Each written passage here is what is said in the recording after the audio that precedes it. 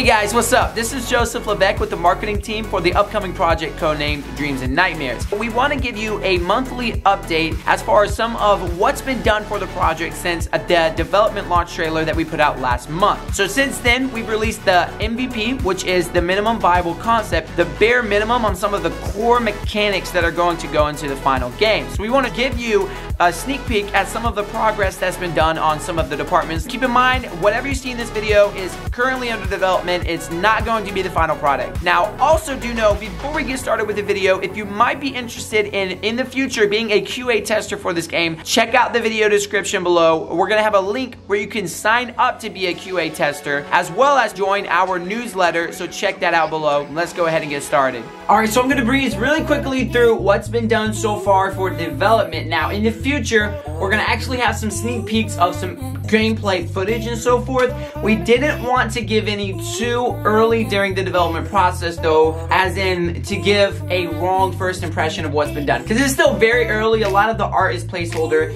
and we felt like if we showed gameplay it would be a little too premature. So right now we're just going to tell you what's been developed, but very soon we're hoping to actually have some footage to show you guys. But as far as what's been done with development is being updated on almost a daily basis. There's a lot of things being done on a regular basis. So we have basic point and click movement where you can move the character around the map. We've already got a working primitive combat system with a variety of different types of weapons like bows, swords, spears, so forth. There is an NPC system where you can go and talk with NPCs. Also merchants where you can buy and sell items. There are chests that are already programmed where you can store items inside of the game.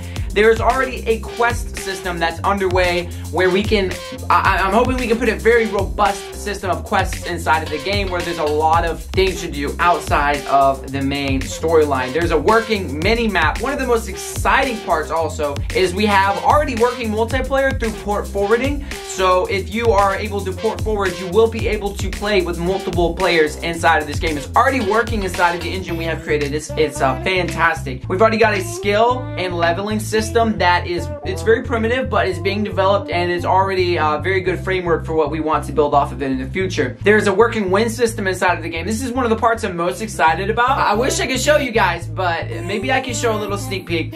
Though there's wind inside of the engine that blows and makes the grass move, and it's beautiful. It just blows me away. I love it. I love it. But there's also a good there's some great water shaders that have been developed inside of the game. The water is very visually good. I'm very pleased with how this is turning out visually, but we're going to talk more about that. We're going to have more to show you guys on the side of development, hopefully very soon in the future. Yo. Alright guys, so we have an art direction chosen for this game. It's going to be amazing. So we're going for more of a simplistic, low poly, hand-painted art style, very similar in a lot of ways to the original Torchlight. Now, some people might automatically be like, oh, they're going cartoony. No! I wouldn't necessarily say cartoony. It's just a simplistic art style. We need something that someone who's not necessarily an industry professional for many years is able to duplicate. With a volunteer team like we have, it's not just because of that alone, but I mean, this is a style that has worked for a lot of games, and we think that it's gonna work for us. Dare you to say otherwise. Yeah. For the cutscenes in the game, we're going to go for a more 2D comic book style cutscene, which hasn't been done by a lot of games, but I think it's a very unique touch for us. Unfortunately, there's not a lot of 3D art to share with you guys, but there is a good amount of concept art, designing characters, designing bad guys,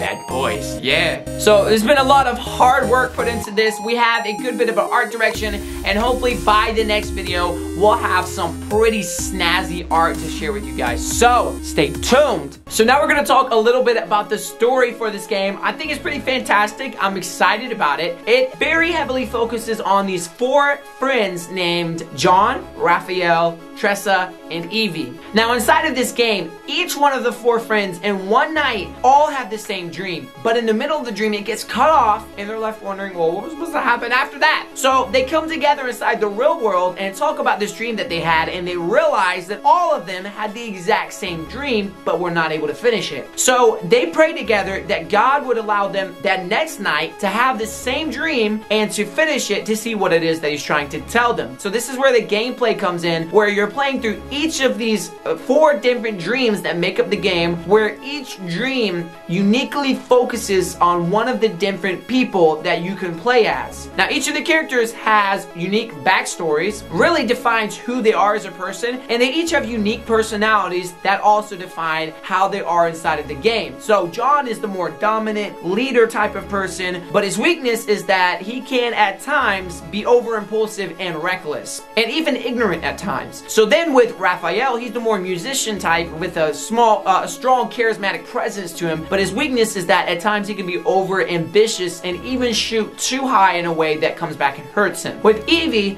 you have her strengths being that she's very organized and she has a great sense of humor, a very fun person to be around, but her weakness is that she can be too prideful. Then with Tressa, she is a very energetic, enthusiastic, and exciting person to be around. Her weakness is that she can be too doubtful and have a poor self-image of herself. So with each of these dreams, as you play through them, at the end of each one, God gives the 4 people a vision with all 4 of the visions through the dreams leading up to a message that he's trying to tell them. We're very excited to show you guys as we continue to develop the storyline inside of this game. So as far as the music for this project, we have a large team of 14 people, over 12 musicians. Now with that many people, that inevitably means you're going to have some diversity of style. Now for this project though, we've actually decided to go with that. So we're going to have a lot of diversity in the music that's created for this project, but we're going to bring it together in a consistent theme that flows throughout the game. That means the music is actually going to be a lot of fun for this project. So I've seen styles like orchestral, I've seen instrumental piano, electronic music, rock music, but we're gonna bring all that together in a way that sounds very good and is not like jarring because it's like all over the place. I could keep talking about the music, but let me show you a little bit of it because it's easier to do that than try to verbally describe it. So let's get some snippets. Note that all this is still under progress.